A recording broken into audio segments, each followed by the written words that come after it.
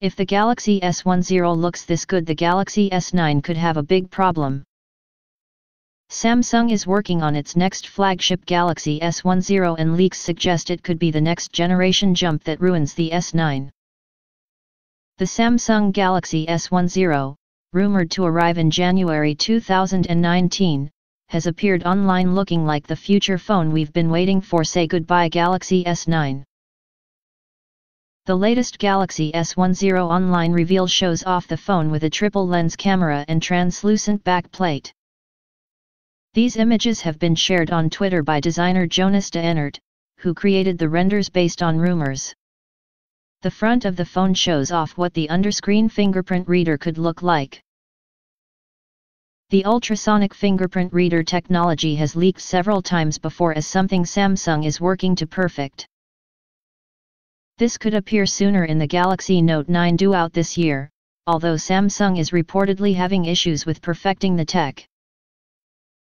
The Huawei iMate Rs offers an in-screen fingerprint reader, but this uses light-based sensors which are not as accurate as this new ultrasonic tech. Similar to the Huawei P20 Pro, this Galaxy S10 has a triple lens camera on the rear.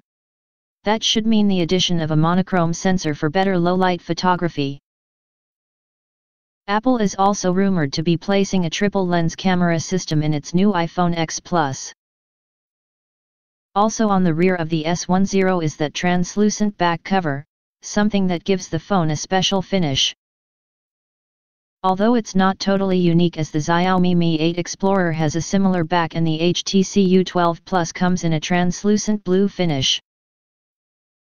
While these updates should make the jump from S9 to S10 bigger than the iterative update that was the S9 from the S8, it may still not be the biggest change.